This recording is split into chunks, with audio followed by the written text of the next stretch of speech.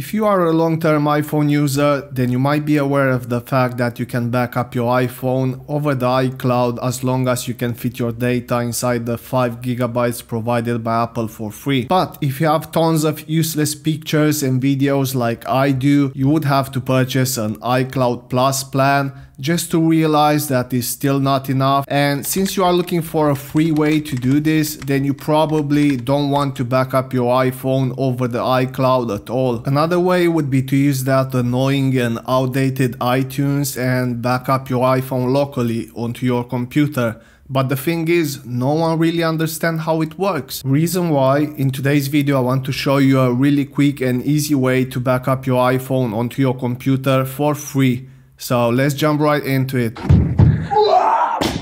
Now, in order to do this, you're going to need your iPhone, well, duh, a Windows computer, and a lightning cable. Well, not this one. This one is nearly saying, let me die in peace. You then need to head over to this website right here and download this software called DearMob iPhone Manager. I'm going to leave a link in the description below so you can just click on it and you will be taken to this exact same page. So click on free download and proceed with the installation. I forgot to mention that if you are looking for a way to back up your iPhone on your Mac, you can use this software on Mac OS as well.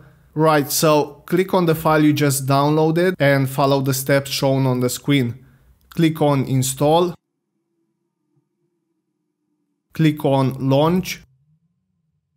And that's all. DearMob iPhone Manager is now installed on your computer. Now what you want to do next is connect your iPhone to your computer using the lightning cable. The first time you do this, you should get a notification on your iPhone asking you if you trust this computer, so just tap on trust. After which you should see in the top left corner of this Windows details about your device, which means that your iPhone is now connected to your computer. Now from the start you can probably see why I chose this software over iTunes.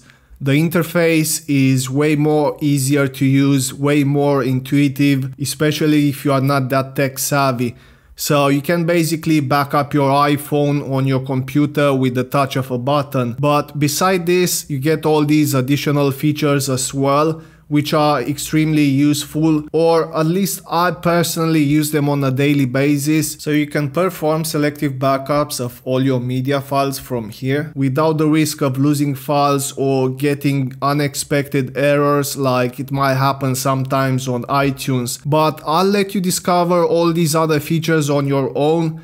In today's video, we're just going to focus on how to back up your iPhone on your computer. To do that, you need to click on Backup and Restore. And on the next page, you're going to see an option to select the path where you want to save your backup.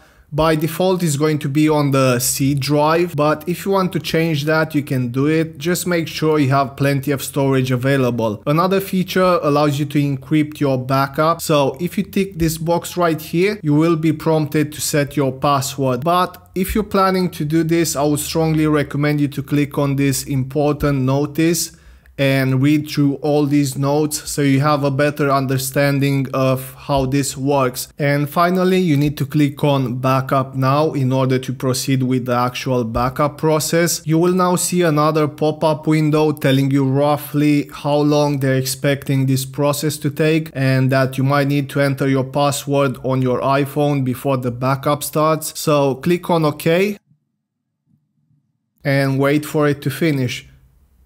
I'm just going to skip this till the end.